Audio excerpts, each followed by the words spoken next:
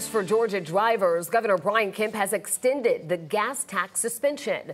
The news comes as the suspension was scheduled to end just next week. So this new order will now expire at 11:59 on November 11th. Governor Kemp says with the cost of just about everything going up, he and state lawmakers are working to put money back in your pockets.